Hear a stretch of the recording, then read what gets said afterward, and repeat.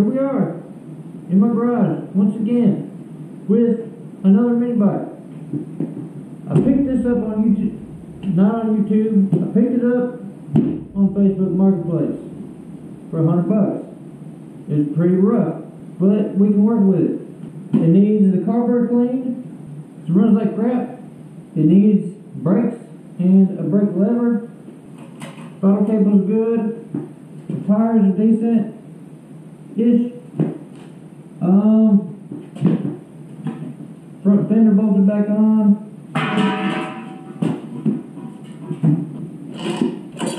Clutch is seized up on the engine, crankshaft, whatever. You know what I'm talking about. So that's what we're doing today. Getting this one functional as it is, no modifications. Also, we'll probably change the oil, and that's probably about it. Put some gas in it, go. So let's go ahead and get started. And the first thing we're going to tackle is this here clutch issue. Is that better? Good. So I already sprayed this with PB Blaster, and it's been soaking for 30-ish minutes. So I'm gonna tap this the wrong direction a couple times. Be careful not to hit the crankshaft, just till I can see it move a little bit, so I know it's not completely frozen.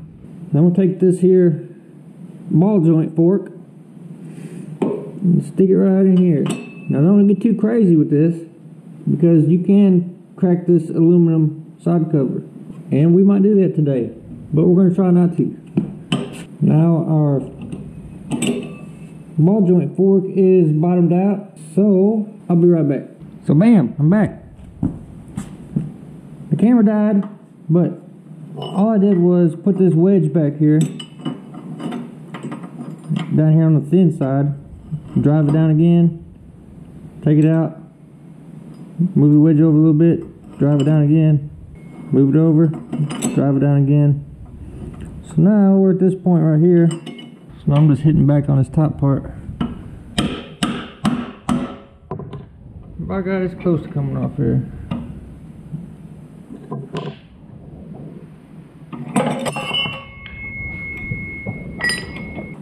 Go to this side.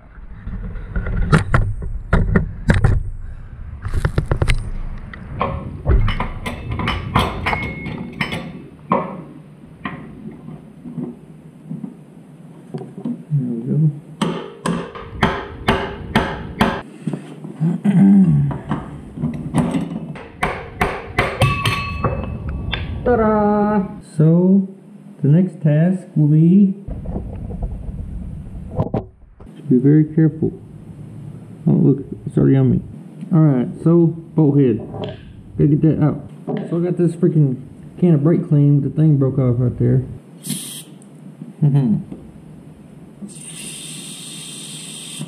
Use it for something, right? Take a wire brush. Fill in your rough spots, which I do have. We'll clean them up with a file before you put your new clutch on. We're gonna get this bolt out real quick. Maybe.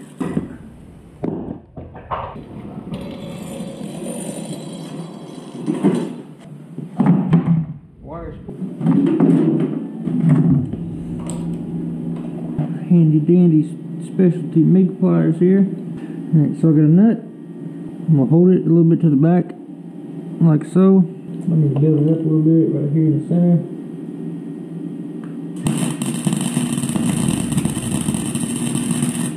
Now I gotta hit it with that wire brush again.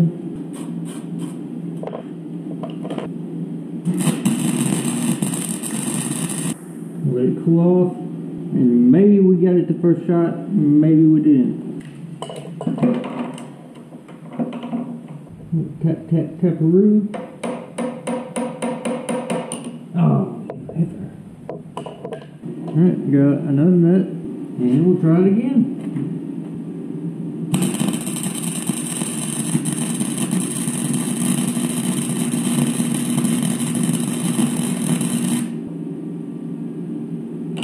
Damn it.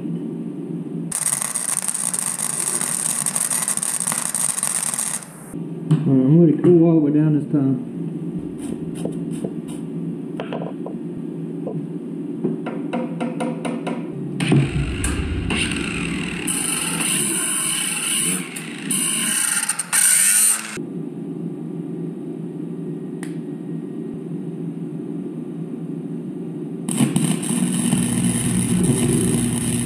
Don't come off right now. It ain't coming off. Let that cool.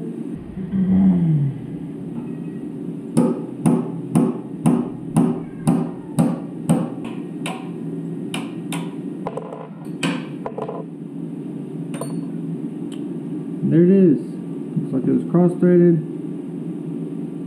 So, the lesson for today is if at first you don't succeed, try and try again. But this was my last attempt.